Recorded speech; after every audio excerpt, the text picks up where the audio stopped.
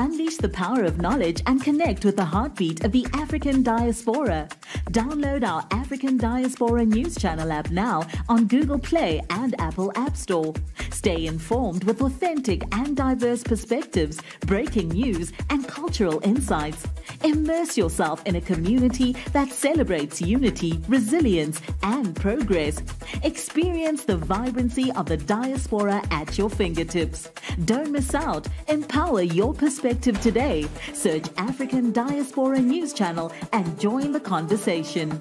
Zimbabwe police have charged the self-proclaimed prophet Ishmael, and they rescued 251 children. The self-proclaimed prophet was keeping 251 children on his property, and he has been charged for exploiting them.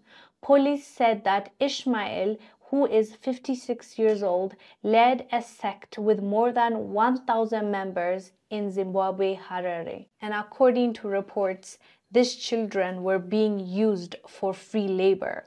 Most of them didn't even have their birth certificates, so they don't even know their age. They don't even know where he got them from. Everything looks shady. And by the way, the reason he gives for using them for free labor is because he says, according to him, it's to teach them life skills. Let me show you this clip. We'll come back and discuss. A sect leader and self-styled prophet appeared in a Zimbabwe court on Thursday, charged with child abuse after police raided his farm and rescued 251 children. Police said the children, quote, were subjected to abuse as cheap labor, doing manual work in the name of being taught life skills. Police found the children on the farm were not attending school, and most did not have birth certificates. They also found 16 graves, including 7 for infants, all of which were unregistered, police said. 56-year-old Ishmael Chogorange was arrested this week, along with 7 of his church members following a raid on their farm about 18 miles west of the capital, Harare. He appeared alongside 7 congregants before a magistrate's court, and all 8 of them were charged with violating the children's right and contravening burial and cremation law. And the sad part about this is, even though he's using the children for free labor, he's not even sending them to school. They're not getting education.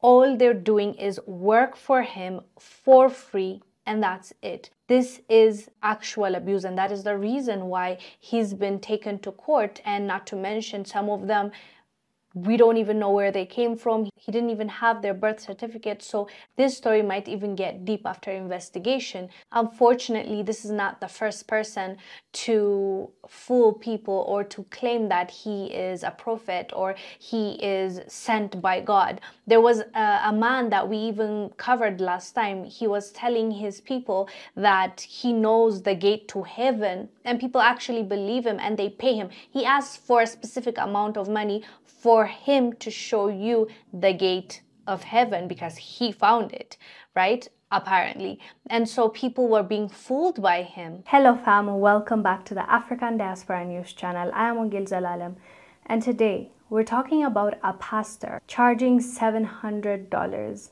to take people to heaven. Yeah, that is actually happening. A pastor is in trouble after telling people he knows of a gate leading to heaven from southwestern Nigeria that he can show them for a fee. Pastor Ade Abraham was reported to police by one of his followers, who said the pastor had charged him 310,000 naira, which is about $750, to see the supposed site in Araromi Ugbeshi town, Ekiti State. The pastor admitted that he had made the statement about Heaven's Gate, saying it was the, quote, the God he serves who revealed it to him to try the faith of his church members, but says he has not received any payment. The Christian Association of Nigeria has released a statement disowning Pastor Ade Abraham, and Ekiti State Police have collected written statements from members of his church and launched an investigation. Like, this is really happening, and I'm so glad that he's being investigated. First of all, let's talk about that, and then we'll laugh about it a little bit more, okay? I am so glad that they're investigating him. The police said like they've gotten a written statement from, you know, his followers, and as well as the Christian Association of Nigeria has also disowned him. So that there's a good start.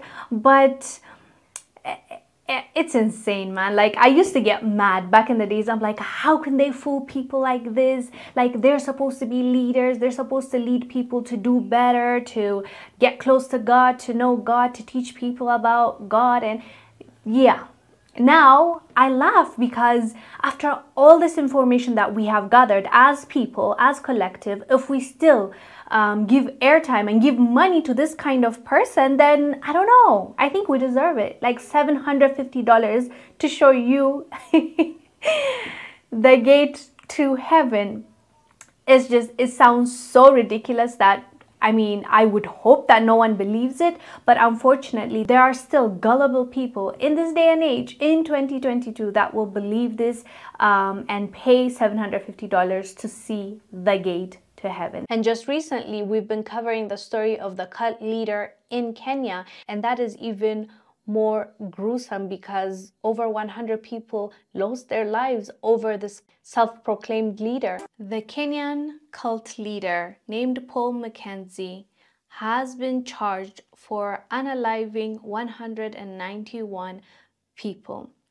We have been following up on this story for months now. There was ups and downs.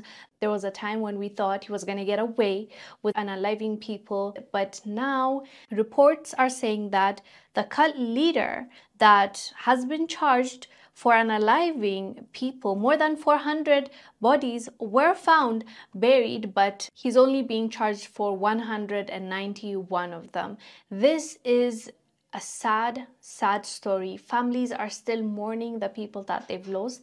These examples should be enough for our government as well as the society to pay attention and to focus on what's really going on behind closed doors, or even in your neighborhood. If you don't pay attention to what's happening, if you're not vigilant, it might be you tomorrow, it might be a family member, because these people are good at convincing others and leading them into the direction that they want them to go. Unfortunately, a lot of people have already lost their lives because of this kind of cult leaders, but I think it's about time that we start questioning and paying attention to what they're doing, because if they're doing something that goes against the law, they need to be held accountable. They need to pay the price. Anyways, fam, let us know down below what your thoughts are about this. I am Wongel Zelalem. I'll see you on the next